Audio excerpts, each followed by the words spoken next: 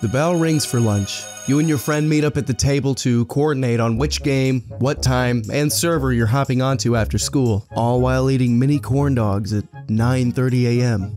You might also be failing math. I never really got to play online console games as a kid and was always out of the loop on what hot new thing was being talked about at recess. It seemed like I was generations behind with a lot of catching up to do. When the other kids were all about the new Call of Duty, I was always about Call of Donkey Kong Country, and of course, its beloved sequel, Circus Charlie. But if there was one way I could keep up, it was our shit-ass, old beige PC we had at home. RuneScape, Toontown, UB Funkies, fucking horrible. Neopets was poppin', Club Penguin was cool, the family computer couldn't run WoW. These games were my gateway into online multiplayer as they were free 99. With an overwhelming amount of choices, it's hard to pick what you wanted to play. And whichever game you picked for that afternoon with the boys, I sure hope you picked a good one, cause it's going to take 6 years to load in. But it never mattered how long you had to wait. The confines of youth, the lack of feeling like you're in charge of your own journey and your own decisions. Any escape for freedom is exactly what every kid wants, even if it's as a dog throwing pie at robots. And as a kid, nothing else matters more than what's happening right now at this very moment. At no other time was I more convinced that I actually was SPO-333 doing epic spy shit. And this is driven over by the fact that you're playing with other kids across the world. And maybe some adults that ask what time your parents go to work. For some reason, he just wants to come over and play Mario. It's okay, I asked him. There's such a beauty to the online games in this era because I grew up in this time frame and I am biased. You're at the right meetup spot, but your buddies aren't there because they hopped onto the wrong server, is what I would tell myself. Restricted child-friendly chat options that make it harder to tell the boys, this game fucking sucks, let's get on RuneScape. Games completely built on advertising like Millsbury, where now you wonder how the fuck they sunk their big meaty claws in you in the first place. You could use in-game currency to get your very own GF. These traits are for the most part products of their time. In the marketing, word of mouth. And the games today are more streamlined than ever for kids. How can the classics keep up? But what if there are genuine reasons to still love them and reasons to revisit? What if it's still fun to hop on as an adult and laugh your ass off to the game's maybe now hindsight dumbass design?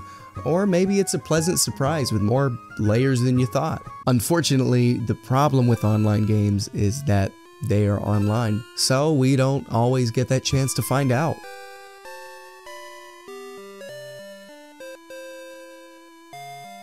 Not everyone can be top dog forever, and that's okay, right? It's not personal, it's generational. Wrong.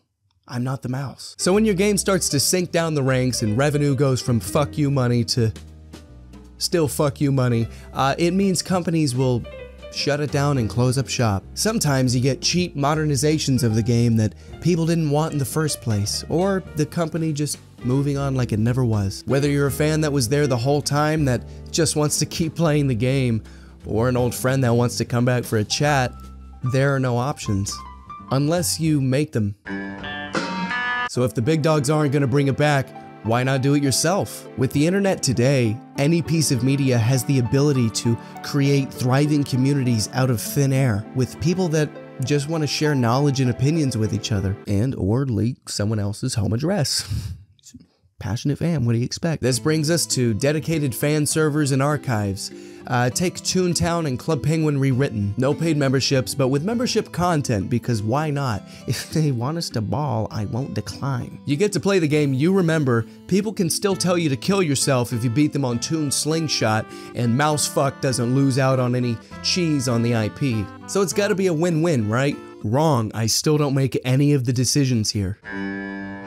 Games being shut down is upsetting, but you understand and come to terms with it. What I don't understand is going a step further and taking down incredible, non-competitive, fan-made content. No one's stealing your bag, we just want to play your games. In the end, I'm just some guy. I make dumbass videos on the internet about video games. I have no professional or corporate connections, and I hardly know what I'm talking about. So, naturally, I'm 100% right always, but I reminisce over the games I played in my childhood, and if given the chance, I would love to go back and goof around on them without worrying if I even have access to them. I don't have a solution, maybe even a good point, but I do have love for this era of games I played as a kid. They're still art, and they still deserve to be experienced. Anyways, that's all I got. Thank you for making it to this point and listening to what I have to say. Let me know what you played. I'd love to hear about it, and I think I'm gonna hop on Toontown Rewritten and throw some frickin' pies, you know, talk about frickin' flour with the water squirter. You know. Take care.